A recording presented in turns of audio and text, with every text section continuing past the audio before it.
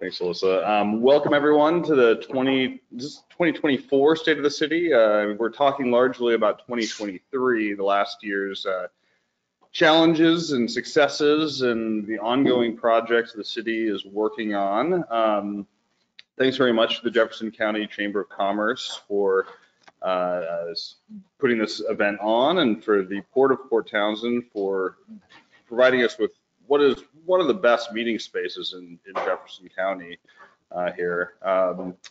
So what we're going to do today is, as I mentioned, talk about this last year, and I'm hoping that we'll do, John, who is our city manager, John Mauro, is going to talk about kind of the operational pieces, the things that were done over the last year, and then I want to hopefully hold a good chunk of time for question and answer and discussion. So I think that's my favorite part of these events. Not that, I mean, John is a font of information, but it's great to have the opportunity to interact with the community in these events.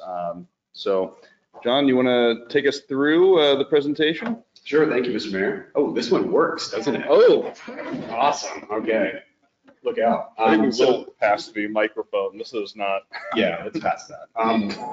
Maybe I could just amplify literally what Mayor Faber just said, and thank the Chamber and the Port, and both great partners to the city, and actually a lot of partners to the city right here. I'm looking at a couple of them right now. And I guess, we work really closely with Port of Port Townsend. It is an awesome space. So thank you, Aaron, for being an awesome partner to the city and letting us use the space. I also want to thank Alyssa Rodriguez, who is our city clerk, who's actively at USB port capacity. And that's why she's going to be advancing slides, because she's got as much going on that computer as she can and has done all the setup. And Shelley Levins, our communications director, who has really made this event possible. So thank you, and thank those who also participated in putting this together. The first time we've done this in person, at least since I've been here, and that's been about 4.25 years. So it's really great to see real people have real exchanges with people that are not two-dimensional on the screen. And as Mayor Faber said, to really kind of get to that part of this as soon as we can, so we can actually share some conversation and some ideas together. So I also wanted to point out on the table over there, speaking of Shelley Levins and the work that she's been doing with the city, in partnership with other department directors and staff, this is the first quarterly the city's put out in the PT Leader, the first of 4 this year, because it's a quarterly. And you can pick up a copy if you didn't already, and get a sense of what we're doing. There's some perennial themes. Have a look, let us know what you think. We'll be probably designing the next one very shortly. You'll find that in about a quarter from now. And also, I think there are some newsletters. They're usually, electronic. They come into your inbox, but they are also printed out on the table. So go have a look at those and have a read. So let's move to the next slide, and let's talk about a couple things today. So if we can, Mayor Faber already covered this, but we'll talk about kind of what we felt last year were our successes, and then, honestly, a few of our major challenges, and that could be a part for us to kind of get into as a group here, of kind of what are challenges and lessons learned we want to carry forward. What are we thinking about for next year, which is really this year now? So what are our aspirations for this year? Some of them already in motion, and then that discussion. So this is mostly photos, because I don't think you want to read text on a screen. But this one is just top level 2023. This is not everything, but these are 6 things I feel like we as a community can be proud of that we accomplished this year. The first one might seem like gibberish. It was actually a really important project that we did mainly internally around financial sustainability. And it was a multi-year effort that culminated in a report by a task force, of which a few members are here today. So thank you, task force members. That was delivered to City Council and really set us in motion for how we address what every city is going through right now, which is an existential crisis with limited and diminishing revenue capacity and increasing needs. And how are we going to navigate that as a community over the next several decades? That report doesn't solve the problem for us, but it certainly puts us on a trajectory for stability. And it actually delivered quite instantly afterward a transportation benefit district that you as voters approved by about 80% to fund our local street network. It's a really big piece of work that involves pretty much everything we do strategically as a city, and it was really great to see that finish and kick off a series of videos. Can I just ask who's seen those videos? Don't be shy if you've seen them. If you haven't, and your hand's not up, go check them out. They're on a YouTube page. Some of them are 3 minutes long, and you can kind of get through them pretty quickly. They take you through some basics on sewer, on streets, on parks, and the like. The second thing I already mentioned, so I won't do it again. It's kind of a big deal for our community because we've had 20 years of kind of no investment in our local network. The third is finalizing and adopting the Evans Vista Development Master Plan, which is another big deal. I don't think the city's ever purchased 14 acres of land. All of the state grant actually received a $2.5 million federal appropriation for a sewer lift station, and it started to design what a neighborhood could look like in Evans Vista. I'm realizing because each of these is a political move that I need to turn to my left to make sure there's ample time for political commentary too. But Evans Vista really is, it's a big game changer for us. Where the master plan being done, a complicated series of next phases. We'll talk about that in a little bit. Pausing. I think we'll have plenty of time to talk about these topics, perhaps in the Q&A. Okay, great. The fourth one I wanted to mention is tactical infill. Some of you, in foreshadowing, I talked about the comp plan, which is our big priority for this year. But tactical infill was a big piece of work we did last year to unlock zoning capacity and really think about middle housing in a way that we haven't necessarily thought about for many decades here in town. And that really builds to the comprehensive plan update that we're doing this year and next. The fifth thing is, it was really fun to go out to the golf park yesterday with my family and walk around and feel welcome to the golf park, play some disc golf, see, people, gather at a bonfire, listening to music, really making that a community amenity beyond golfing, and actually still keep golfing for those who really adore the fact they can play at a local club. That was a pretty big accomplishment last year, which required a lot of effort, and probably some of you participating, because I think there were something like 3,200 survey results in our small town of 10,000. So a lot of people had their say, and I think we got to a middle ground that works generally for most everybody. If you haven't gone out to the park, it's yours. It's city property, so it's collectively ours. Go check it out. And then the last one I want to mention, because I'm sure you're driving around it or on it and feeling like, what are we doing here? Is the Discovery Road project, a multi-year effort. It's a $5.5 million project with almost really no city investment. I mean, we staff time, a little bit of match, but federal, state funding that really got us to complete redesign of that road, including bike and pedestrian facilities on both sides of the road, a cycle track from Salish Coast to the Rainier Roundabout. And that's what all that construction is about right now. Right now, that's aiming to be done in May or June of this year. You'll be able to celebrate with us when it's complete. So that's just a quick highlight of 6 things. It's not all of the things we've done, but it's 6 things that we have done this past year that kind of go through the gamut of parks and streets and housing, kind of our core priorities. And then the rest of it really is just photos illustrating some of those accomplishments before we talk about what's on tap this year. So more quickly now through the photos. I'm going to go by theme. There are 7 themes in our strategic work plan year on year. The first one is investing in our people. And so you can see hiring and retaining really good staff is pretty much how we're going to win anything in the city of Fort Townsend. It's really about the people. And so we've been really lucky to hire and actually keep a lot of folks. We have folks who've been in the city for many, many years and folks who've just joined. And the combination is really powerful. So investing in people means treating our staff well, attracting great talent, and retaining them. Sorry, go ahead. Yep, just more of that. This is a swearing-in ceremony at City Council, new police officer. And then the next one is actually, not just the city staff, but volunteers and partner agencies who do a lot of work on your behalf for the city. So just thinking outside the box, not just city staff and our people, but who is our people? It's really everybody. It's everybody in this room. It's everybody that volunteers and partners with the city. That's how we're going to move the dial.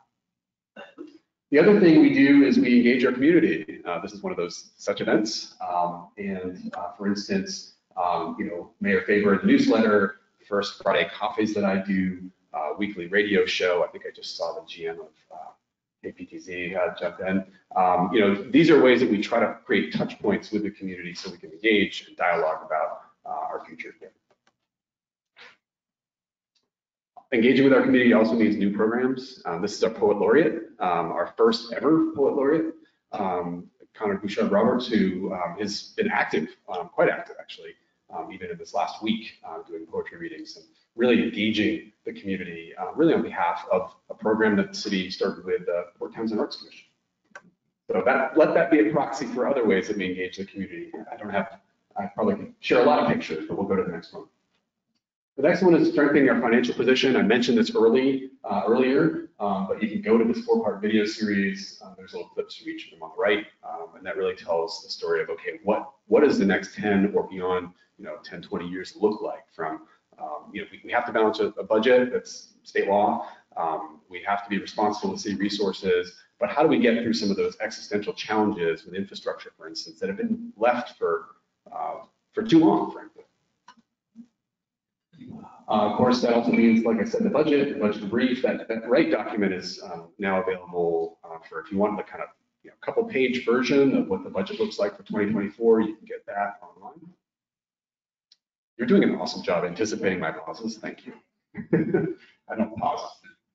And then, of course, we cracked through a number of challenging community decisions around things like the future of the golf course. This is Mayor Faber addressing a crowd of engaged folks at one of the many open houses we did on the golf course. We did the same thing with the aquatics, Healthier Together. I think we even have a picture of us signing the agreement. Yeah, you can go to the next one with the Friends of the Port Townsend Golf Park. And like I said, we're kind of midway through, but really got the first report finished, and really a view of what could it look like for aquatics if we were to find a way to build a facility in the region. We also are embracing and resolving challenges that have really vexed us for a while. I'd say housing is pretty much top of that list, although there's probably a number. And like I mentioned earlier, this is the conceptual rendering from Evans Vista neighborhood. We haven't built anything yet. In fact, the city doesn't build things. It'll be not us building it, but we did finalize that master plan, and it really is quite this is my personal opinion, refreshing change to how things look on the ground at Port Townsend. This is density, it's walkability, it's use of resources in a way that makes sense to house people who can live and work in the same community. It reduces our vehicle miles traveled by folks who are commuting in. Many of my team commute in from other counties, actually, to Jefferson County to work for the city. So how do we build workforce housing and attainable housing for people here? This is one big thing the city's trying to do. Of course, a lot of engagement with that last year to get to the master plan, and clearly a lot of engagement as we press go from here on. More about that later. I mentioned tactile infill. This is an example of the first tiny house on wheels that was permitted in Port Townsend. We were the second community in the state to allow this, and it was great to have a community member pick it up pretty quickly and do a very gentle ribbon cutting. This is actually on F Street, and somebody's already living in the tiny home on wheels, and you also can apply for and have one as well as a real effort to increase density and to reduce housing costs to allow people to live and work in the same community. And then there's delivering the basics, everything from, look, we're paving streets now. This is a result of our bank capacity project, and soon our transportation benefit district will be actively looking at local roads to fix stormwater systems and to do some repaving. This is 24th, I believe. And I put a lot of streets ones on here because that seems to be what people speak to most. There's a lot more than just streets and delivering the basics, but here's an Edgelane Road on Queen Street. Pretty cheap fix. Here's kind of the network of road projects we're getting at this past year. And then, of course, every other department delivering the basics. Just public safety. It's a huge piece of what all cities deliver. Ours is no different. I would like to believe we have perhaps one of the best police teams anywhere around, and we really prioritize community policing, so we do it differently than a lot of communities. But that's a lot of where your taxpayer dollars go to keep ourselves safe and connected through a lot of the programs that our police team does. I could say the same thing about our planning team, our library, our legal team, pretty much everything in the city is, operationally, if you go to the next slide, I think about 90% of what we do aren't flashy initiatives. They're things you can't read because there's too much on a slide to understand what we do day in and day out to deliver on your behalf. All right, I'm gonna just maybe pause there. Should I keep sprinting to the Q&A, Mr. Mayor? Sure, yeah. Okay. Well, this is a provocative photo here, so I wanted to kind of get to, let's be honest, not everything was puppies and rainbows in 2023. So we want to have an honest conversation about, where are some of the misses that we had, whether they were our misses in, the current administration or misses from years past, kind of doesn't matter. We just need to kind of keep moving forward from where we are. And of course, that's a Carmel building being torn down, which is a great symbol of maybe some mistakes and some, unforeseen challenges that we had to kind of cut through.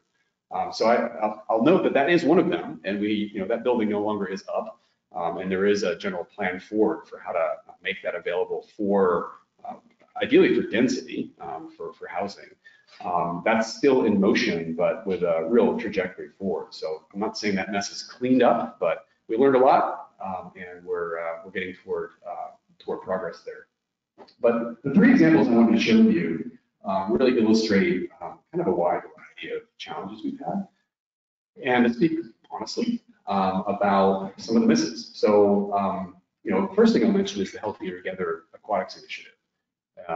Whatever your opinion about, I'm going to guess there's probably about 60 opinions in the room and online at least about whether that was good or bad or how well we did. One of the things we realize is that any little kernel of lack of clarity is an opportunity for a wedge to be driven through. And I think misinterpretation is fair game because I misinterpret stuff all the time.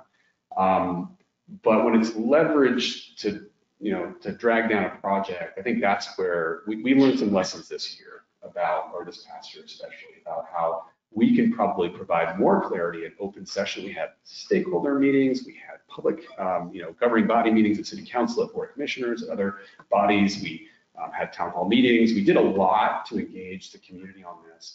But down the wire, the last couple months of the year, we probably could have taken this more frequently to, say, City Council, so that misunderstanding or lack of information around reports, there were some reports that people were concerned about. We can kind of nip that in the bud and speak to what might be confusing or misunderstood so that it doesn't kind of snowball. I think that's something we learned around that initiative. Again, maybe that's just a hook for conversation later today.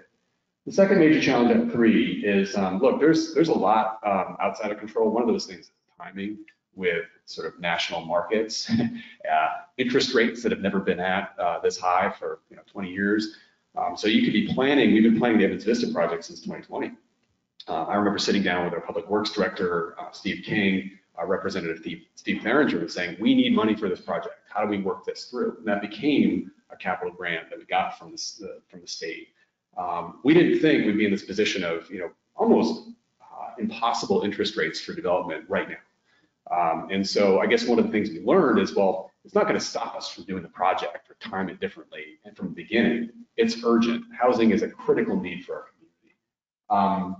But one of the things we can do is maybe articulate why we're pausing now so that people understand that we're trying to be opportunistic. So for instance, going out to bid for a developer to actually make that vision possible right now would be probably folly, because no one's going to pick up on that project when it's almost impossible to fund a project. If we were to do the background work these next few months and keep working on the vision, thinking about infrastructure and working our state and federal grants, we might be in a great position, maybe 4 or 5 months from now. And so we want to be ready for that. I think we've learned, while we can't control the timing, we can communicate that better to the community about why we're waiting and why that's beneficial for all of us. The third one is, we go kind of fast. I think at least I try to be quick and efficient in what I do. And look, I run with a team that's whip smart and really fast. And it's exciting. And I think something like the Financial Sustainability Initiative, one of the most strategic things our community, our city has done, I'd say probably almost ever, was super exciting because we're unifying a theory of everything together. However, we got to keep doing all the other stuff. We got to keep the lights on. Well, I guess that's the PUD, but we got to keep the streets running and the water running. I mean, there's a lot of operational needs that get balanced with the strategic. And I think what we learned this year is we can do all of it, but there are opportunity costs. There are trade-offs. And so if we try focusing just on the strategic, we probably can't deliver as well in the operational. And if we only focus on the operation, we're going to be doing the same thing over and over and not thinking about the big picture. So balancing that better is important, not just to get better outcomes for you, but actually so we don't burn out our team. And I saw that happen with a lot of members of my staff, some of whom don't work for the city anymore because we were frankly just going too fast. I'm going to always try to go as fast as we can because these problems are urgent. But I think if we lose people off the bat, then that's going to hurt us in the long run. Those are the challenges. And then a few slides about what we're going to do this year, what's already in progress, and then we can have a dialogue. So biggest thing, if I were to plant one seed in you today, it's please participate in the comprehensive plan update. It's probably the single most important thing we're going to do this year into next year. And it's the vision document for what the next 20 years look like for the city of Port Townsend. Whether you care about climate change, inequality, housing, parks, streets, doesn't matter. It's all going to show up in this document, and it's going to guide us forward for what we're going to be as a community. So, 2045 seems like a long way away. It'll be quick, and we got to do a lot of the planning now to get to the 2045 that we all feel proud of, our kids, our grandkids feel proud of. So that's something that we're actively, you can look at it in the quarterly we put out. We have a website that's just up for you to engage with, and there'll be opportunities throughout the year to get involved. Please get involved. We really need you. And then there's everything else. So these are the 7 categories I ran through earlier. I don't expect you to read it. But in those categories, I'll give you a couple examples of what we've got going on this year, and then we can break for Q&A. So investing in our people means a new staff engagement program, which we're starting actually on Wednesday, kicking off formally. We negotiate our union contract this year for general government. We're looking at IT readiness and cybersecurity, which is something we've been doing for a while. That's really investing in our people, really critically for us. Engaging with our community, we'll continue to roll out How Your City Works programs, videos. We've got now an actual communications function in Shelley Levens. We've never really had that before to the capacity that Shelley can deliver. So thinking about integrated communications, it's going to help all of us know how to plug in better with our community, how you can plug in with city business and actually impact the outcomes, particularly the comprehensive plan. There's our financial position, so we're going to continue to deliver on the financial sustainability initiative. We're looking at facilities. We did some kind of clever stuff in this year's budget where we have a healthy reserve balance. I don't want to go into too much detail on this. Ask me questions after, but we have a healthy reserve balance even though everything's crumbling.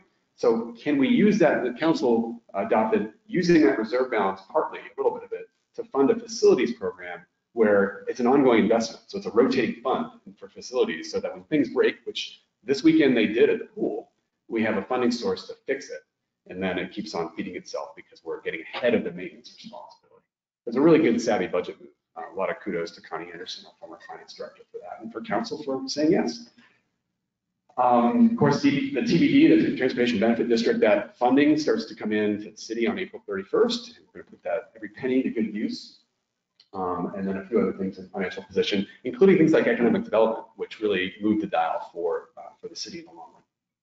Our sustainable future, thinking about the comp plan update, like I mentioned, a lot of housing initiatives, continuing to implement the golf park agreement, and then a number of, I'm noticing a number of acronyms I mistakenly threw in there, assuming people know what an SMP and a CAO is. I'm really sorry, you don't. The Shoreline Master Program, Critical Areas Ordinance, and RCO is a Recreation Conservation Office. We apply for funding with the state to basically fund parks improvements in the city.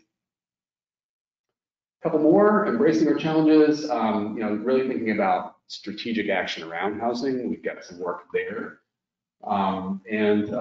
Hat tip to the port and their leadership around sea level rise and community amenity and an attempt, hopefully, to apply for a federal FEMA grant, WIC grant, this year. And then delivering the basics. You know, we're going to complete Discovery Road, like I said, by May or June.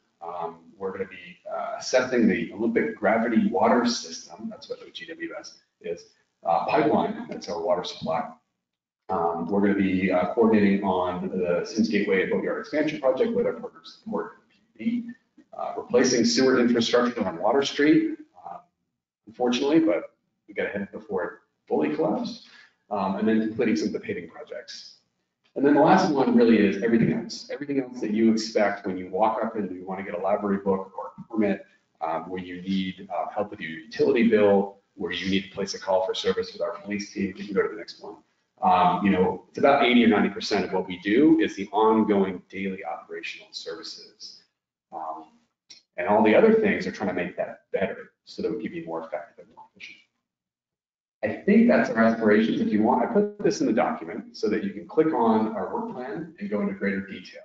You could also click on our budget and read the whole darn thing if you want, or just to highlight the very front part to understand how those mechanics work. So those are resources for you. And then I guess my final thoughts are really around, here we are right now with a chance for dialogue. I might get a little outside, kind of over my skis and say one of my big desires is for us as a community to create a culture of engagement, and one that is productive. And you know, it doesn't mean we agree on everything, but it means that we're all kind of pulling in the same general direction for making ourselves a better community. I think we have a huge amount of that in our community, unlike many places I've ever been. Of course, not everyone's on that bus, and I think how do we, as a larger community, invite people to participate? Because if you're leaving it to just a city, we're not going to be able to do it on our own. We really need, I mean, all the volunteers, all the organizations we work with, you know, that's really the lifeblood of how we accomplish things in this community. And without that, we can't really do anything. So that's my wish, is how do we work together to that end, so that we're, you know, we're engaged and not enraged. You know, we can actually participate together in a way that makes this place better, and you know, has honest conversations about our shortcomings. But especially in a community, in a society where we continue to get a little bit more polarized, and, you know, trust in local government is probably low. How do we kind of get outside that box and actually work together? That is my plea. And then some framing questions for discussion, but I'm going to pass it to Mayor Faber. Thank you for your patience with me.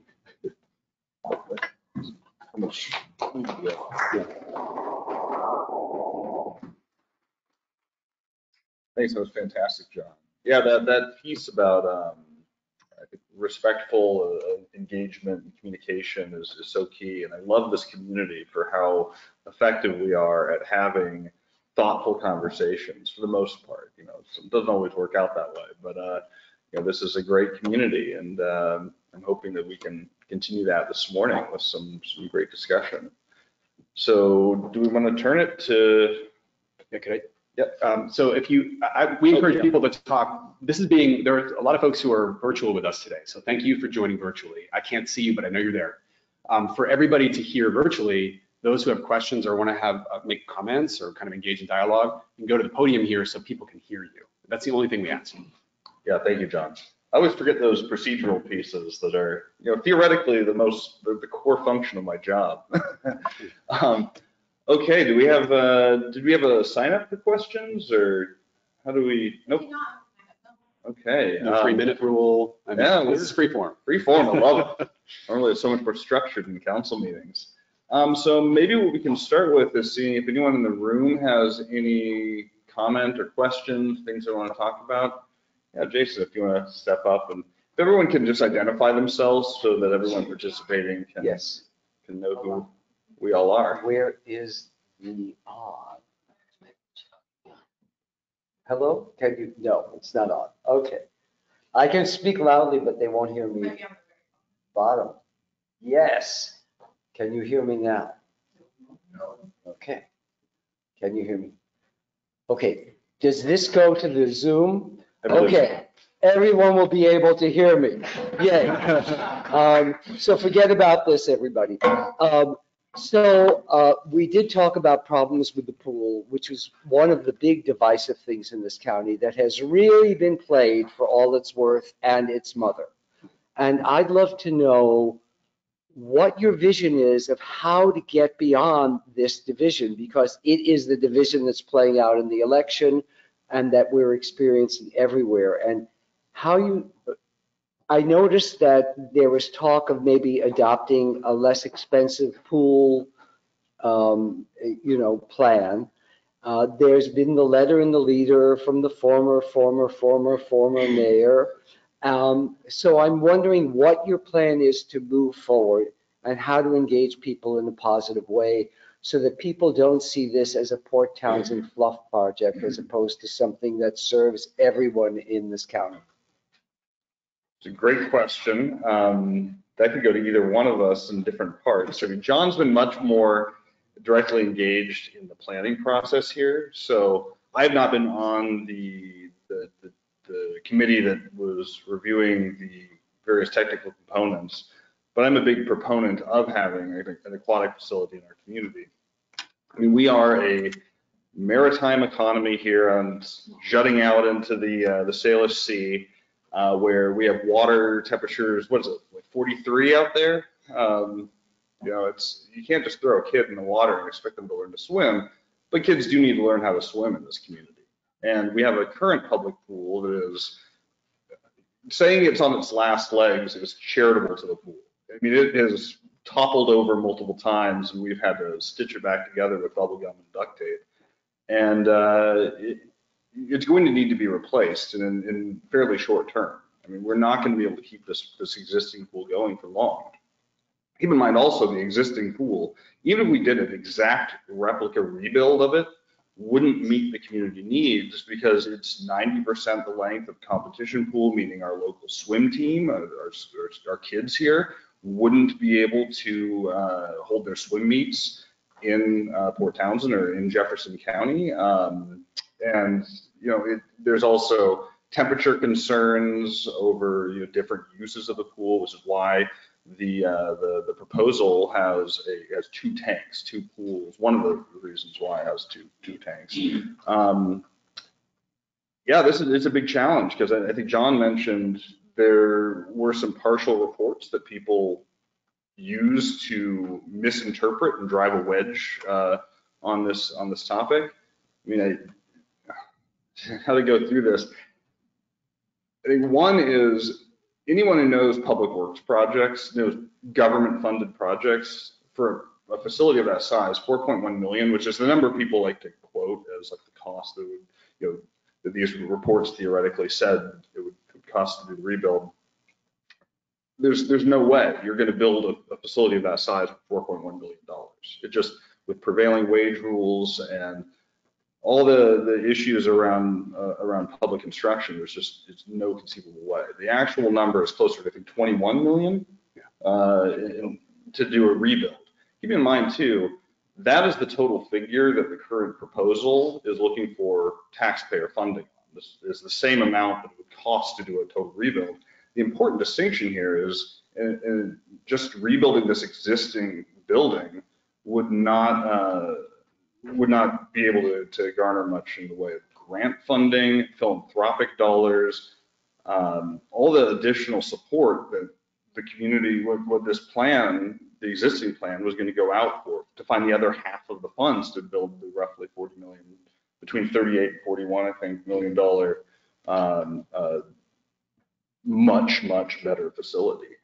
So yeah, but your question, Jason, is about how to get past it. That's a great question. I think that's one that ultimately comes to the community, is how does this get discussed in a way that is, that recognizes the complexity of this information, instead of just taking a little soundbite or a little piece of misinformation and running with it. How do we get this more broadly discussed in the community and using the correct numbers and the correct thoughts about, correct thoughts is a really bad phrase, a thoughtful analysis of the correct information about how we proceed forward with having an aquatic facility in our community. Yeah, John, do you have anything you want to? Yeah, no, I think that's a really great perspective on why. That's the why, what's at stake. I'll back up and just say, let's just talk process, because that's kind of my job. It's unfortunately the sausage making of the process. So maybe a couple things I just want to share, because I appreciate the question, Jason. And I think, I live in this soup of uncertainty all the time, and frankly, disappointment that, we can't kind of rise above the throwing food at each other kind of thing. So one thing I want to dispel myths. I mean, as Mayor Faber said, there were some reports that were, I believe, intentionally misrepresented as holistic when they were not. So that 4 million means something, but it means one slice of something larger. So the real number is 21. So we're already like, almost an order of magnitude off. And yeah, it's expensive. So I'm not going to say whether it's a good idea or bad. Mayor Faber covered that. But we need to be making a decision as a community with the right information so that we're not on completely different universes of what's possible. Because if we could build something reasonable for $4 million and not 21, I would be the first one to want to champion that, because it would be obviously a better thing for our taxpayer rate base, for our community, for our financial sustainability. It would be a no-brainer. Let's make sure that we can kind of come back to what the real information is. All those reports are available on the city website, the holistic approach. How to move forward, I'll answer the procedural question a little differently too. Today, actually, one of the things I get to do is go to the county commission meeting where the Jefferson County Board of County Commissioners is getting a briefing on this. So if you want to learn more, go there today. And the steering group met last week and talked through, through an approach that involves a task force appointed by county commissioners. So that's why it's coming to county commissioners, to look at two things. One is location, because that's an open question. The steering group looked at ideal locations and for reasons related to sewer capacity, frankly, and infrastructure, and vehicle miles traveled, and available land, and a number of other things. There are 4 locations that were chosen for possibility of the city, one of them being where the current pool is. And that was what the steering group recommended. Still recommends, by the way. But we realized that this dialogue is open up about, well, is this the optimal location? Well, okay, let's look at that. So the task force will be tasked with what would an outside city limits location look like? And also, what if the physical infrastructure is different? We met with a group that does more like canopy style pop-up, facilities. Well, let's give that an honest look. We met with them. What would the task force say of what they dig into the detail on whether that's a viable option? Is it something, frankly, it'd be something, but the general assessment that we did in the report is cheaper upfront, longer term operations costs. If that's a trade-off we want to make as a community, okay, let's take the cheap option up front and pay the maintenance over time. Those are things that task force is going to be wrestling with for 2 or 3 months from now, after they're appointed by the county commission. And how to engage as a community? Well, that's a great place to engage. It'll come back to the steering group, come back to the governing bodies, and we'll have more information. I think one of the other things I want to dispel, and I don't want to make this all diatribe about the pool for the whole time here, but is the subsidy actually flows the opposite way. And I think that's the unfortunate thing about this sort of movement of, the city's, infrastructure. If it makes sense outside the city, we want to look at all options. But right now, our taxpayer base pays about $400,000 to subsidize the pool. And I know that because of the budget. I also know that because I bumped into our facilities manager this morning, and he told me that the boiler was out. And the staff spent a lot of Sunday and about 5 o'clock this morning at the pool trying to get it going without having to close it, because they realized there are classes there that people depend on for wellness.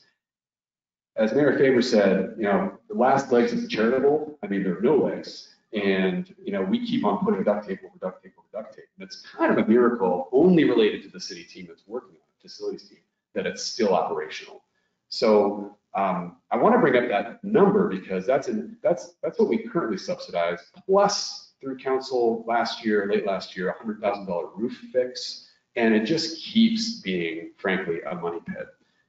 A new facility would not be that way because we wouldn't be trying to kind of continually upgrade a facility that's built in 1963 and is decades past its useful life.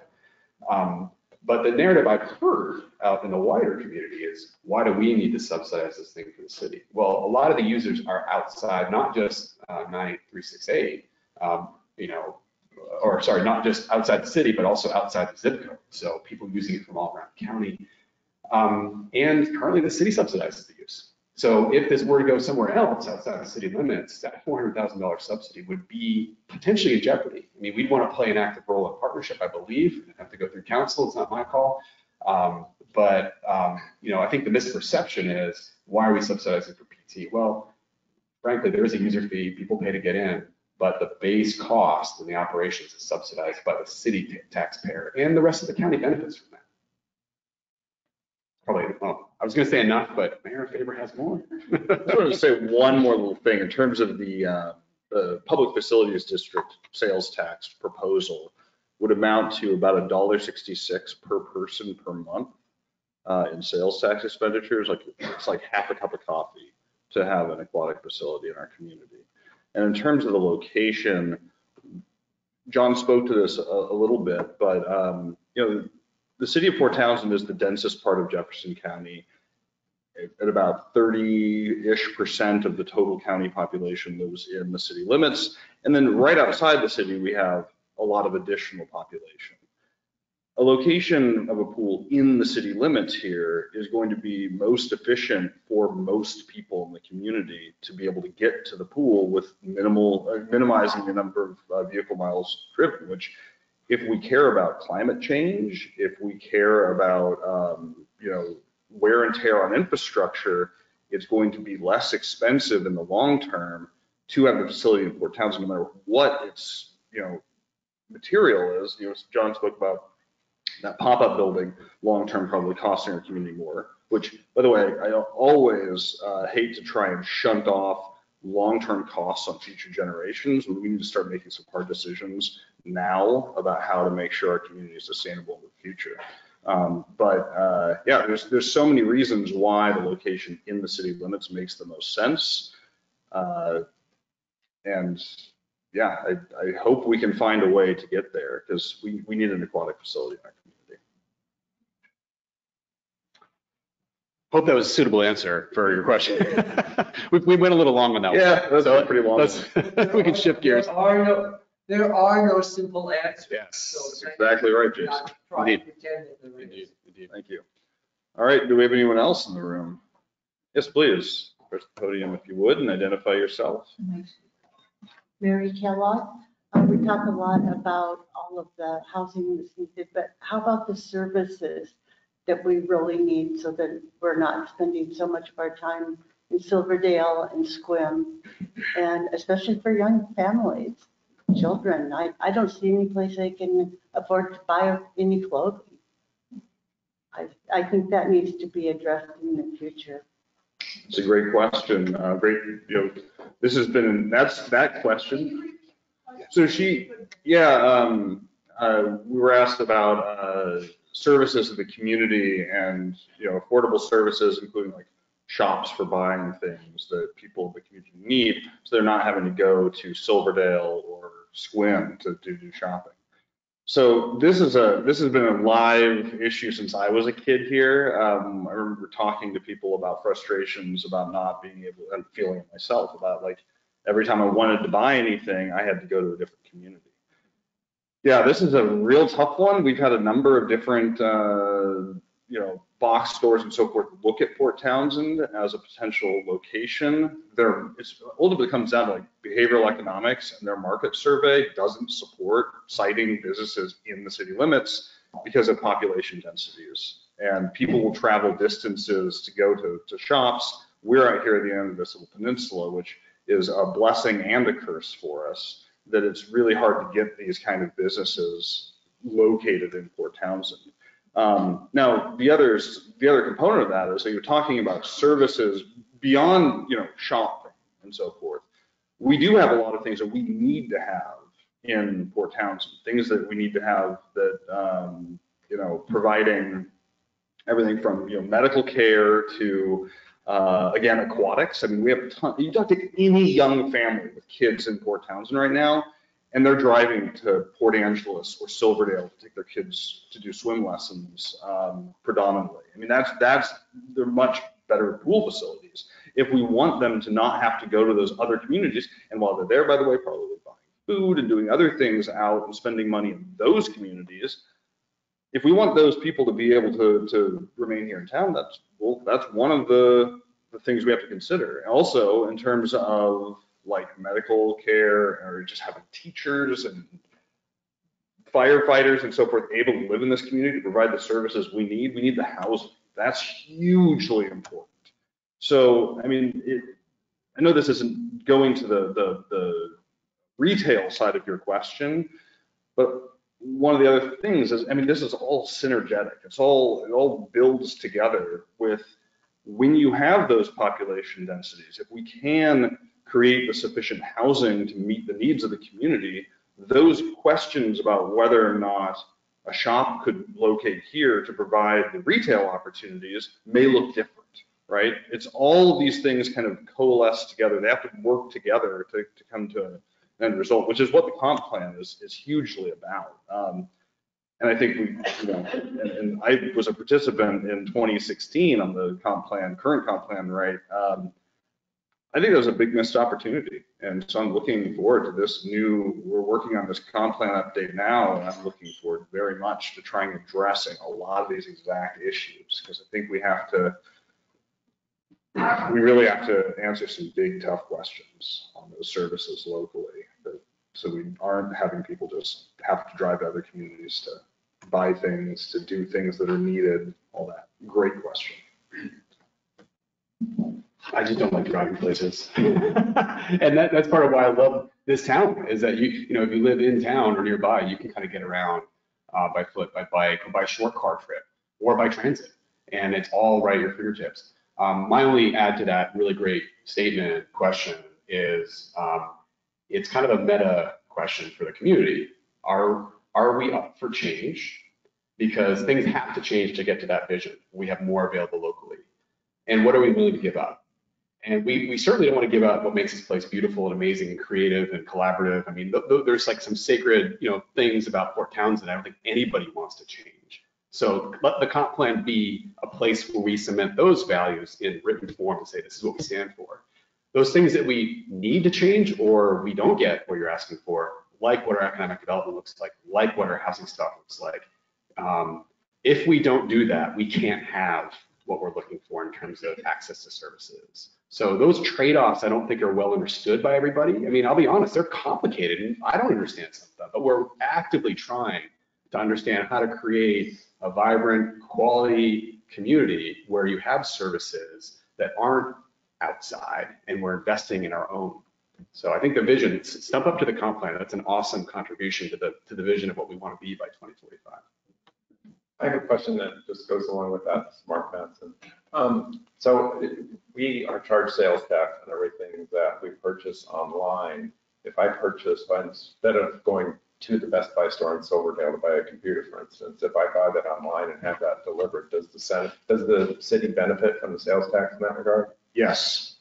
It was a nice change in what's called the, That's how it's set up, I know. Well, that's good.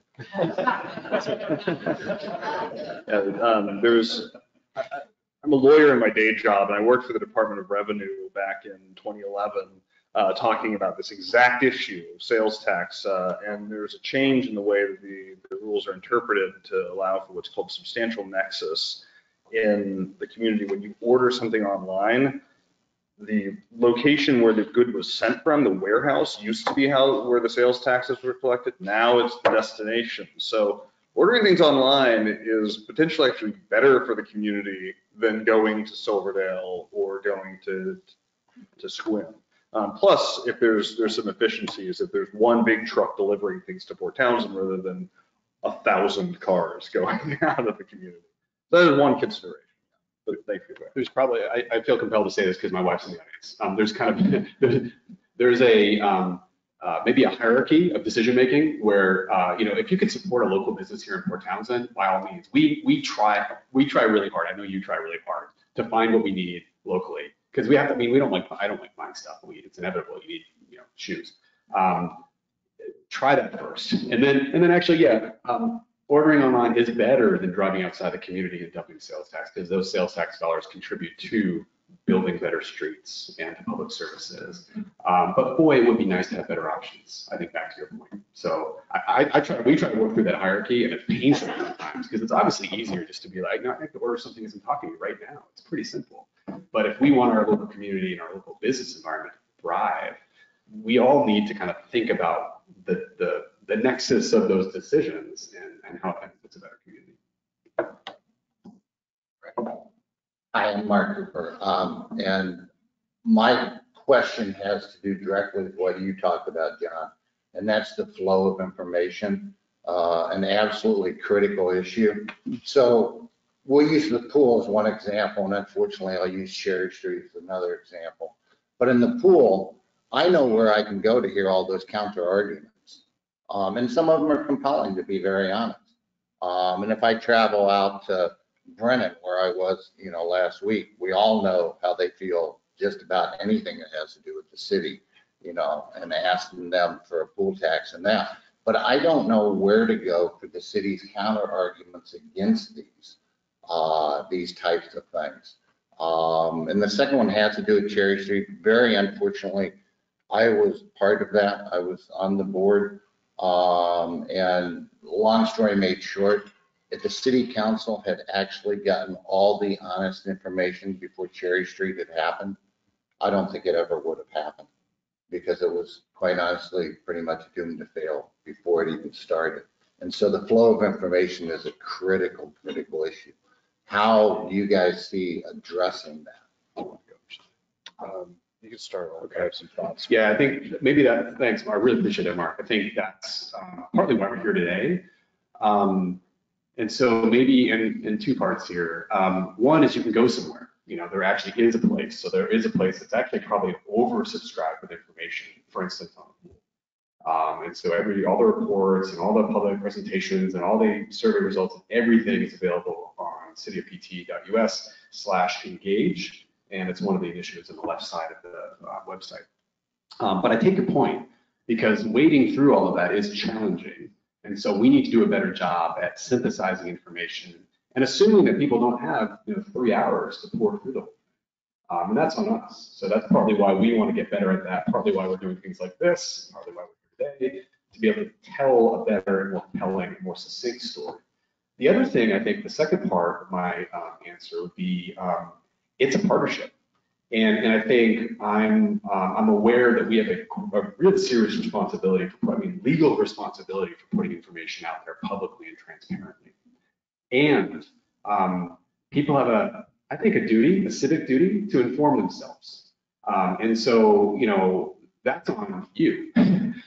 Because I think if you expect, I hear sometimes, well, I didn't see it on the website, or we want to know where our blind spots are. But if people assume they can find information or have it, broadcast to them individually, we just don't have the capacity to do that. We're doing the best we can to get out in multiple channels. A lot of these things actually, I don't want to take personal credit, but we're doing things in the last 4 years we've never done as a city before. We're on the radio, we produce this, we have a new report, we're on Facebook. I meet for coffee with the community every Friday, every first Friday of the month. There's a ton of things that we're doing now we never did before, because we believe your statement about flow of information. We want the flow of information to be there. And my request is, dig in. I was just talking to some lovely folks earlier about who've frankly done your homework. You get informed, you read stuff, and then you have the opinion about where we should go as a community. I think I know you're the same way. I know you're informed, you dig in, but not everybody takes that responsibility to participate in partnership with the city. So please, there's places to get informed and engaged. Yeah, thanks for that, John. Thanks, Mark. Yeah, I just wanted to speak really quickly about Cherry Street. One thing to note is that virtually all the staff that was involved in the Cherry Street decision are no longer at the city, and only 2 of the 7 council members are the same. There's been significant turnover, so we put blame on me. I was on council at the time, by all means, but there's a lot of folks who are now involved in the city that had no relationship whatsoever to the decisions that got us to the Carmel building being located on that property next to the golf course and the church over there. In terms of that yeah, John spoke to, there's some important lessons that we very much learned coming out of the, having to work through and eventually demolish the Cherry Street building.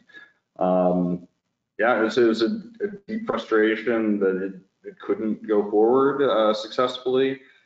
At the time, and was it 2017, I think, when we took the vote to barge the building over, we were told basically we had a day to make the decision.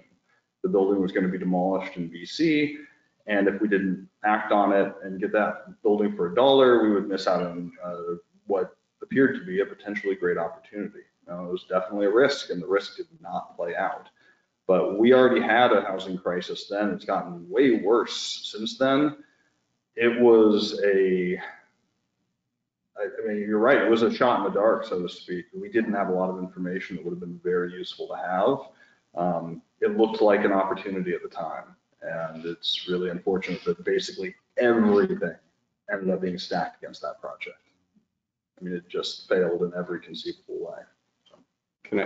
Sorry, just one more thing. I think some things have changed since then, and I'm not, so on one hand, this is a mixed message, so get your brain ready. On one hand, we've got a different team also. In a way, we work together internally, which you don't usually get to see, but if you come to council, you could see our planning director, our public works director, sitting together in partnership, being at all the same meetings together and working together, unlike I don't think we've had in a long time. And so the synergy amongst people looking for the blind spots and trying to figure out solutions to tough problems is, I'd say, at a pretty high right now. I have high confidence in my team to be smart and strategic and not to step into it in a blunder. And mixed message, we're going to make mistakes. That's just the fact of the matter. And actually, if we're not taking risks, especially on some of our most difficult issues like housing, I'm going to argue we're probably not pushing it hard. We don't want to make a risk and have it all fall down. But I think you can expect that we're going to take some steps in the wrong direction and have to pull back. Hopefully not to the tune of what we just demolished.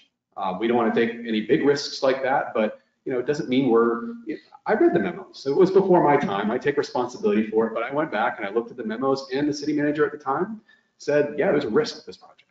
It was stated and decisions were made. So I think, that's the same thing with a lot of things we're doing right now. So help us see the blind spots and participate so that we don't really step in it next time. Hi, I'm Leslie Rubel. Let me start out with, before my question, is say thank you. Jackman Street is being torn up right now by the fairgrounds and getting fixed. Yay! Ooh, sorry, it's been on the menu for a while. It has. My question has to do with our partnership with the county. I have a lot of family living in the county. They're sort of oblivious to their problem with not having a sewer system, blah, blah, blah, blah, blah. So we feel like the island who has a sewer system and everything's ducky on our side.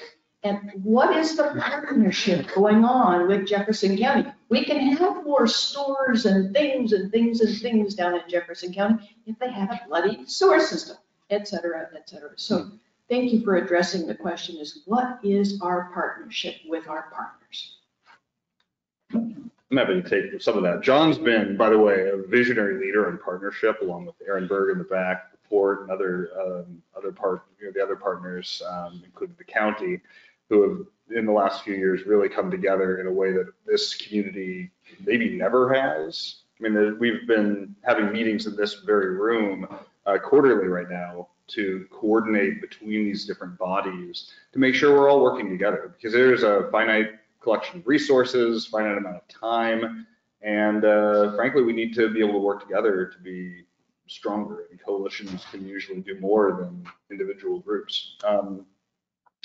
Now, I mean, the additional sewer capacity in the county, I mean, the county is working on the sewer in Hadlock.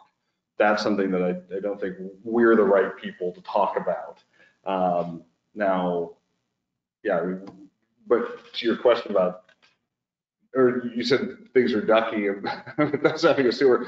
Our sewer system is in not great shape.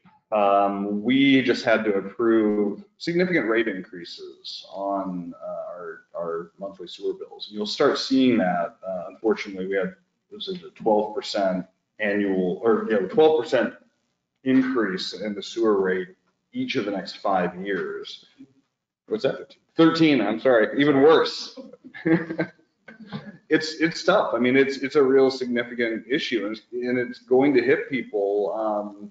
But it's the alternative to that was pushing off yet again, making those hard decisions onto future generations to pay even more. We had a report to council looking at potential for like $400 sewer bills in, what was it, like 10 or 15 years, if we didn't start doing the hard work and making the hard decisions to pay a little bit more now. Now, that said, we also, with John's fantastic staff, came up with a really great progressive rate structure that kind of tries to fix some of the worst impacts of these rate increases up to people making, I think, 350% area median income, which I don't remember the dollar amounts.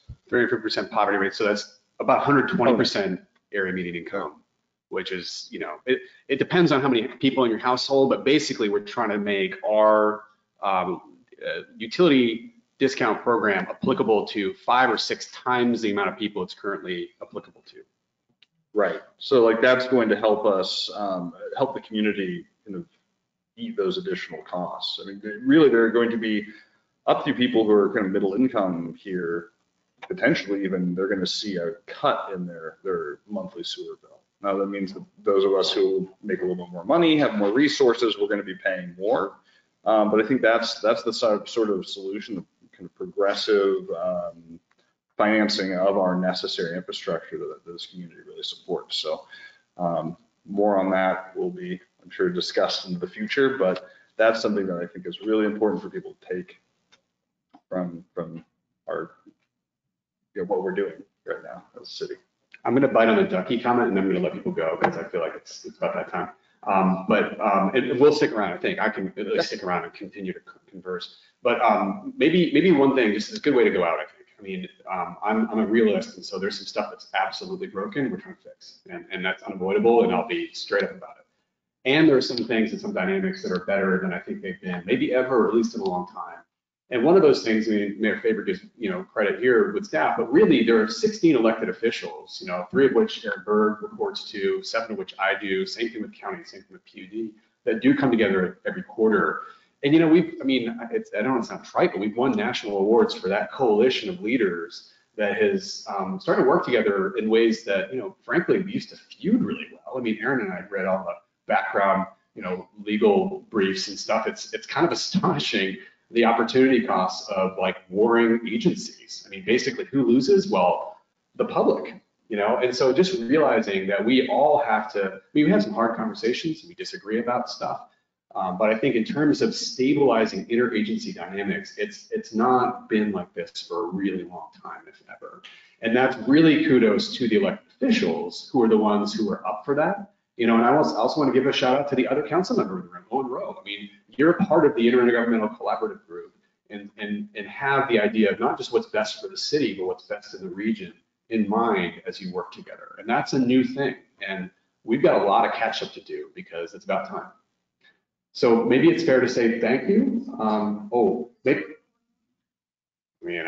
I'm happy to keep going, but I don't want people to feel like they've got to make a rude exit. If you have to leave, maybe just get up and go for it. No shame at all. We'll take one more and then we'll just, we'll have a more informal chat. Yeah, I mean, is there a hard stop time on this? Aaron, how long do we have the building? All day. Next week. I can stay here till 11, but That's 11 now. all right, I'm sorry, noon. Another hour. Okay, this works. One is I want to, I guess the short 2-parter. One is I've been working with the city on early stages of the new water contract for the mill, and I really appreciate that that's resulted in the mill sharing the cost of their water, bringing in an extra $4.5 million to the city coffers. So, and also doing the set aside for future repairs, so that had been neglected for the previous history of their relationship. So I really appreciate that. My question to you is, a lot of these initiatives involve, have been involving paving, building over, cutting down, and so on, like covering up the natural environment. And I'm wondering, natural environment has been shown to be essential to human health and well-being. And I'm wondering whether offsets for preservation of open space and open land has been included in the discussions or is being included in the discussion, because I haven't really been seeing that. And I think it's essential. Thank you. Yeah, thank you very much for that question. So, I mean, I think there's no question that the green space, the natural environment is essential for well-being of humanity and for this community. That's definitely in the back of my mind as I talk about density or all of the stuff we're talking about in terms of building additional anything. Like if we densify the city of Port Townsend, have more housing built closer into the core, that's allowing us to offset building that would happen in, outside the city limits and tear down far more trees. Just because we don't see a tree at a moment, if you see some trees get knocked down on a lot, still probably fewer trees than what happens if you end up having to pave a road on a 5-acre parcel to build a house and a drain field for septic and a well and all the additional destruction that would happen around that. So there's a trade-off, and no question, more people means more environmental destruction. If we don't have the ability to just cast the community in amber and stop any additional development from happening. The development, I believe, firmly should be happening in the city of Port Townsend at as dense a rate possible. Also, building up doesn't destroy more trees, right? That's another important detail. Now, there's also no question that having sufficient parks and natural spaces in every neighborhood in the city is important. There's ongoing discussion about how we expand our park system to be more equitable citywide. And there's a ton of, we have partnerships with Jefferson Land Trust, and Cappy's Trails is significantly protected. There's other parts of this community that there are strong protections, like Kaita Lagoon. There's not going to be any significant development there, if any development there, in part because there's a lot of thoughtful work done over the last 35, 40 years on that natural space. It's been part of the consideration all along. It's also important to note that one of the things that we're doing with the sewer rate increases is starting out at a 50 cent and going to a $1 monthly stormwater charge that's going to be significantly directed towards urban forestry. Basically making sure that we have good rain gardens and good trees planted in the rights of way to increase exactly that, the tree canopy that causes cooling in an urban environment and is better for human health, mental health, physical health, all of the above.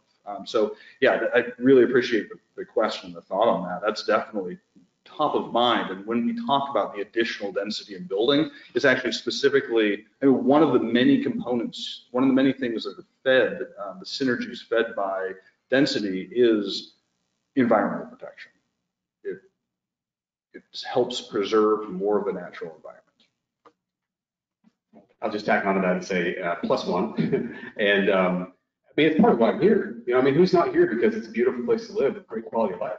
We don't want to let go of that, right? So I really appreciate the question and how to sustain that over the long term and balance it with a wider perspective. The previous question, how do we work regionally with the county to make sure that overall our region looks healthier, greener, more environmentally, integrity? That's not just a Port Townsend thing. So to some degree, yes, it means us accepting growth as the state requires. And also back to the previous question, working in partnership with the county on population growth allocations and comprehensive planning. The teams are working, just super well together daily to get that right for the region because it's so important. And yeah, we don't want to make any trade-offs that make this place less green and lovely. Last week, it was pleasing for us to get a $350,000 grant award on urban forestry. It's our second urban forestry grant we've gotten just this past 6 months. And that's a big part of the comprehensive plan. So what Mayor Faber's speaking to, how do we wrap urban forestry into what a dense, high quality of life, vital town looks like? I mean, there are trade-offs. And I like to maximize both having our cake and eating it too. I really like to maximize what a great quality, compact urban form and green space can mean. And I really feel like Port Townsend can be an exemplar for not just the region, but far beyond. So help us with that too. We need people to come in and say, okay, how do we make those trade-offs? And it's pretty gruesome to imagine what Mayor Faber just said. Okay, knock down 5 acres for the drain field, the road, and that's what we're talking about. There's available land without a single tree on it, and a lot of, I'll speak to the sacred cow in Uptown. That's a great place to put more people to fuel local businesses on transit, walkable with parks, where actually people are contributing to the quality of life in our town and getting to that sales tax question earlier too at the same time. That's probably enough out of me. People want to keep going, or maybe let's break more informally. You can kind of get up, stretch, grab some coffee, a donut, and come, swarm David and I. We've got 45 minutes if you want to keep talking. And thank you so much. Thanks for the team for putting this on, for Councilmember Rowe and Mayor Faber for being here, our agency partners, Port of Port Townsend for hosting. And I'll let you have the last word, Mr. Mayor. I just realized we didn't go to our online participants. Do we have any way for them to ask questions? We do, yeah. Nobody has their hands up right now. Okay. I would be remiss if we didn't give them an opportunity to participate. Sorry to step on what you were saying, John, but I just realized we have people who can't be here physically right now, and I don't want to discount their ability to participate. So if anyone is joining us online, there's a raise your hand little button you can press. Melissa's watching it studiously to see if anyone does. There's no hands up as of now. No hands going up. Okay. All right. Well, we'll go back to what John was saying then. So yeah, maybe we can just have some more informal discussions. So thanks, everyone. Thanks, everybody.